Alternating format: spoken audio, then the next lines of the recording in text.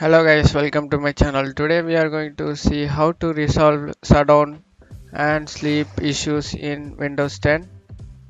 You just upgraded from Windows 10 or you are experiencing problems with it in regards to the functionality of shutting it down and sleeping the computer. Let's fix that guys. Go to search menu and type power option.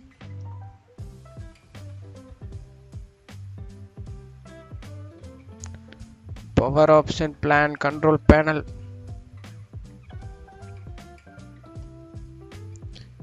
In here you need to change go to power option and change plan setting here balanced. In here you need to go change advanced power setting.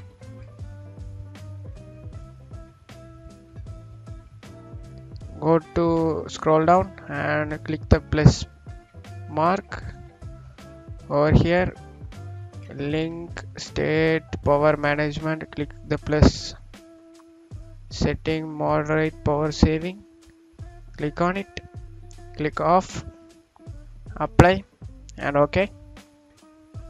That's it. Right click on start menu and go to power Windows PowerShell admin, click yes. Here you need to type POWERCFG space H. Before H you need to put minus and H space OFF. Press enter guys. That's it for today's video guys. Hope you like it. Thanks for watching my video. Give me a thumbs up guys.